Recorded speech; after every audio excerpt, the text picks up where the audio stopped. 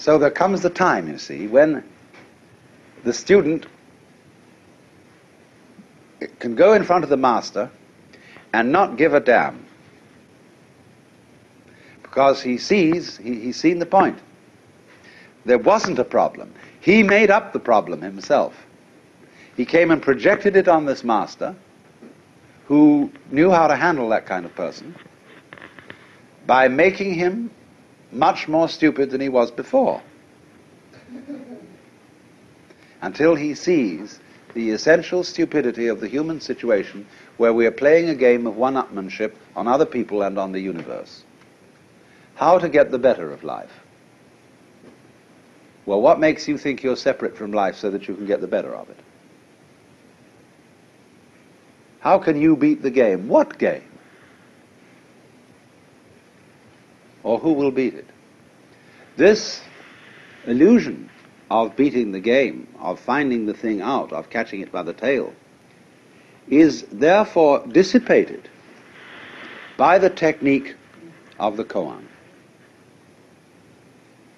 It's called, working on a koan is like a mosquito biting an iron bull. It's the nature of the mosquito to bite. It's the nature of an iron bull to be unbitten. Or they say it's like swallowing a ball of molten lead. You can't swallow it down. You can't cough it up. You can't get rid of this thing. That's the great doubt, you see. But this is an exaggerated form of what everybody is ordinarily trying to do, to beat the game. So at that moment,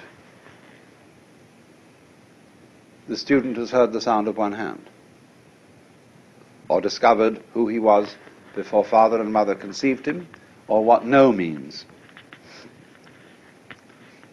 So the teacher says, good. Now, you have found the frontier gate to Zen. You've put your foot in at the door, and you're across the threshold. But there's a long way to go. And now you have found this priceless thing out, you must redouble your efforts. So he gives him another koan.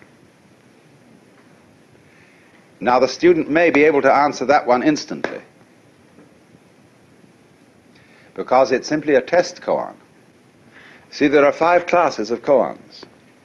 The first class is what you call the Hinayana koans, and the other 4 are the Mahayana koans. Hinayana is to reach nirvana. Mahayana is to come back and bring nirvana into the world as a bodhisattva. So once you get the great void, you see, there's nothing to catch on to. You are the universe. It doesn't matter whether you live or die. That's nirvana. All clinging to life, everything like that, you see then that it's hopeless. And you give it up, not because you know you think you ought to give it up, because you know there is no way of catching it. There's nothing to catch hold of. There's no safety in the cosmos. So you just have to give up. Then, the next class of koans are such things as asking for miracles. In that class comes, take the 4 divisions of Tokyo out of your sleeve, or stop the booming of a distant bell, blow out a candle in Timbuktu. But as they go on in various ways, they are concerned with all kinds of problems and how Zen understanding deals with those problems, until we get in the end to the study of morality and rules of social and monastic life. That's the last thing, and the Zen way of understanding it. Now, this takes very, very differing periods of time. Some people get through in as little as 10 years, the whole thing. There is a very brilliant Westerner by the name of Walter Novick, who has just about completed the whole thing and he's a musician and a pianist, and he'll come back to this country as the first accredited Zen master of the West, and he'll set up his little sodo on a farm and wait and see what happens.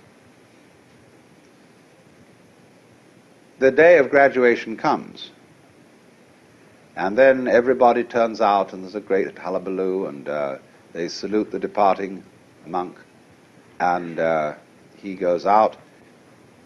He may just become a layman, as I said, or become a temple priest, or he may be himself a Roshi.